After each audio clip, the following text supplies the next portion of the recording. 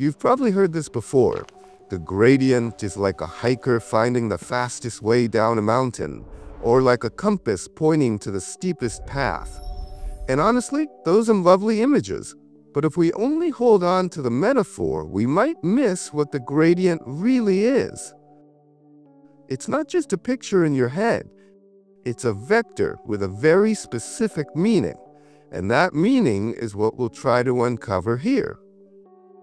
Here, we're watching gradient descent in 3D with Manim, following the path as it descends. And we'll dig down to the essence so we can understand gradients both intuitively and mathematically. At its core, a gradient is all about change. Let's warm up with the friendliest function we know. F of x equals ax plus b. Here, a is the slope, b is the intercept. If you differentiate, you get a. So, is a gradient? Yep. When you have just one variable, the gradient is simply the slope. There's no need to think about multidimensional directions because there's only one axis you can move along. In this case, the gradient is just a single number that says, how steep is this line? Technically, the sign of that number also tells you the direction. Positive means uphill to the right, negative means uphill to the left. That's the baby version of a gradient. Like, comment, subscribe, and turn on notifications. But in the real world, especially in machine learning, functions usually depend on many variables. So let's bump it up. F of x1, x2. Now things get spicy. With two variables, you can visualize the function in 3D. It becomes a surface. Here's an analogy. Think of house prices. x1, the size of the house, x2, the school district rating. F of x1, x2 is the price. So our surface is basically bigger house plus better schools equals more expensive house. Now, just like before, we want to know, how does this function change? With two variables, there are two main perspectives, partial derivatives and the total differential. Partial derivative hold one variable constant and wiggle the other. If you differentiate with respect to x1, you get a. If you differentiate with respect to x2, you get b. So partials tell you, how much does price change if I change just the house size, or if I only change the school rating?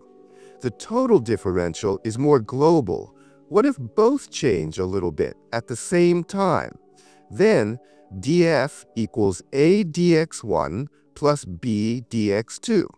Since our function here is linear, this formula is exact.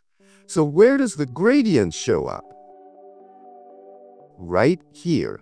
It's the vector that collects those partials. Gradient f equals a comma b. That's the gradient. Another way to think about it is from vector calculus. Remember, f of x1, x2 is just a single number, a scalar. But you can write it as a dot product, abc dot x1, x2, 1. Drop the dummy 1, and it's essentially ab dot x1, x2. Now here's the neat part. If you differentiate with respect to the input vector, the coefficients ab pop out. That's the gradient. So you can say the gradient is the vector of partial derivatives, or it's the result of differentiating a scalar function with respect to its input vector. Same thing. Now the total differential again. df equals gradient f dot dx1 dx2. This tells us if you move in the same direction as the gradient, the dot product is maximized. The function increases fastest. If you move perpendicular to the gradient, the dot product is 0. The function doesn't change at all. And that's why the gradient is always perpendicular to contour lines. Sound abstract? Hang tight, the visuals are coming. Okay, let's start with the direction of the gradient. Remember, the gradient means taking the derivative of f with respect to the vector x. In other words, it's just the vector you get by writing down all the partial derivatives one by one. Here, since a equals 1 and b equals 2, the gradient comes out to 1, 2. On the left, we'll look at it in 3D, and on the right, in 2D. I've marked the x1 component 1 in blue, and the x2 component 2 also in blue. And the gradient vector 1, 2 itself is shown here in yellow. Let's check it out. This yellow vector points in the direction where the function increases the fastest. That's exactly this red line here. And if we drop it down to the x1, x2 plane, it lines up perfectly with the yellow vector. Now, what about the size of the gradient? Does it just mean how much the whole surface is tilted compared to the x1, x2 plane? Not quite. It doesn't just mean steepness in general. It actually tells us how fast the function value goes up if we move in the gradient direction. So the gradient's magnitude is really the slope in the steepest direction. For example, this purple line here isn't the gradient. It's just one possible slope of the surface. In single variable functions, the absolute value of the derivative gave us the steepness of the curve, right? Just one line to worry about. But in multivariable functions, you can draw lots of different lines on the surface, and each one has a different slope. Among all those, the steepest one is the gradient direction, and the size of the gradient vector is the slope in that direction, the maximum rate of change. In other words, the gradient's magnitude tells us if we move 1 unit in the gradient direction, the function increases by exactly that much. In this example, the gradient's magnitude is the square root of 5.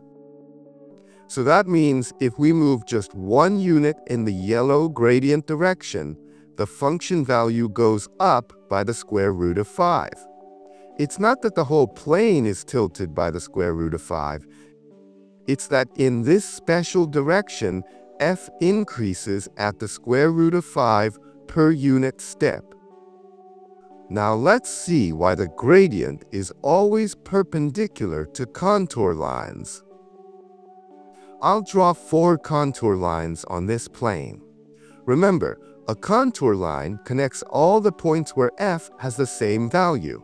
So each color here means the same function value. Now let's project these lines onto the x1, x2 plane. Take a look.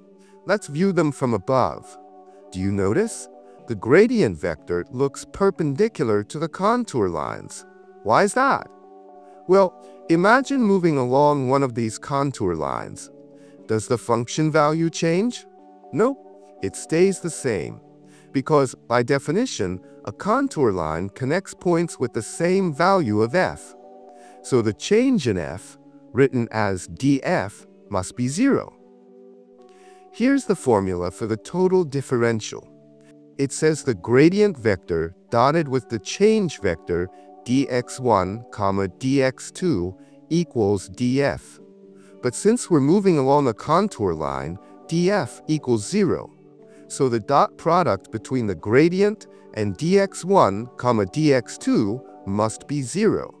Why is that? Well, if the dot product of two non-zero vectors, the gradient vector and the dx1, dx2 vector is 0, the only possibility is that they're perpendicular. Let's check the geometric definition. When two vectors are non-zero, their dot product is like this. For this to be 0, cos theta must be 0, which means theta equals 90 degrees. So in the end, the gradient has to be perpendicular to the contour lines. Now, let's look at the gradient from the viewpoint of a directional derivative. This time, instead of moving only along a contour line, imagine moving in any direction in the plane. Naturally, the change in f depends on which direction you choose. So the question is, how can we measure the rate of change of f in a given direction? Well, that's exactly why people came up with the formula for the directional derivative. The directional derivative tells us how fast the function changes at a given point when we move in some direction vector v, like this purple arrow here. And here's the neat part. It's computed by taking the dot product of the gradient vector with that direction vector v. Remember, v has to be a unit vector, so its length is 1.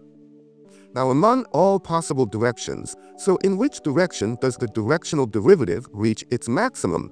In other words, which direction makes f increase the fastest? Of course, the gradient itself. That's what the gradient has been telling us all along, the steepest direction. And when the two vectors point in the same direction, the angle between them is 0. So cos theta equals 1. Plugging this into the dot product formula gives us the product of their magnitudes. But since v is a unit vector, its magnitude is 1. So, in this special case, the directional derivative just equals the magnitude of the gradient itself.